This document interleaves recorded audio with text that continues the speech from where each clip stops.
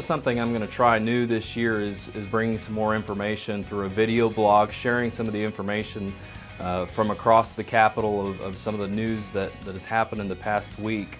We've wrapped up week one, where on Monday the governor gave her State of the State address. We had a joint session between the House and the Senate where she brought her vision for the 2017 legislative session. We're facing a approximately $860 million budget hole as we walk into this next legislative session, and she proposed about $1.5 billion worth of tax increases. We're not always going to agree. I definitely don't agree with every proposal that the governor put forward.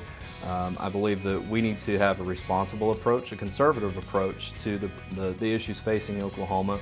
After Monday, we really started the rest of the week in working through the committee process, something that's unique.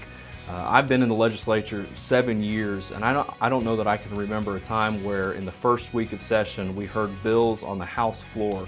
And I think that sets a really important tone going into the rest of session, that we're serious about the issues that are facing Oklahoma this year. A couple highlight issues that passed this week. The fix for the Real ID issue that has been facing Oklahoma for several years made its way through my committee that I'm chairman of, the House Rules Committee, passed through that committee and is headed towards the House floor.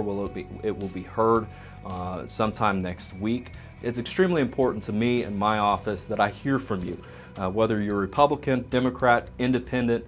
I want to hear from you and hear your views on some of the things that we're looking at. It's an honor to be able to serve you at the constituency of House District 27, and I look forward to providing more information as we go along.